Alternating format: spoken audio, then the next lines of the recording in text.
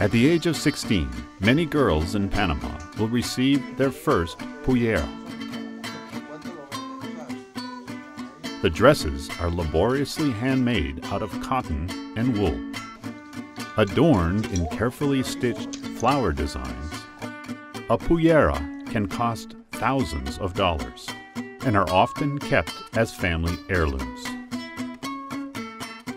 One thing to know is that Belkis is not going to do a pollera by herself. 2 to 3 years, and that is 30 people working on one dress.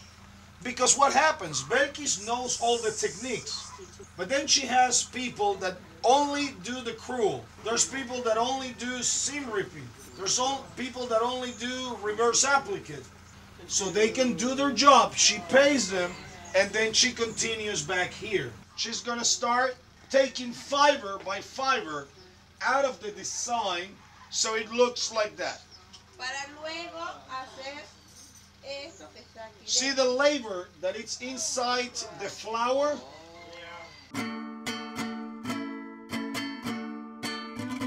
We're gonna start advertising the new Skechers shoes for pollera.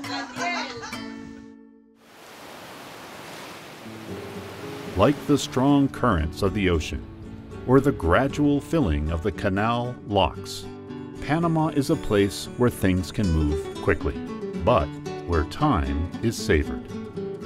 The painstaking hand stitches of the elaborate polleras, the fluttering of parrots' wings in the San Lorenzo National Park, and the drumbeats of the indigenous Imbera pulse with the heartbeat of the Central American Republic of Panama.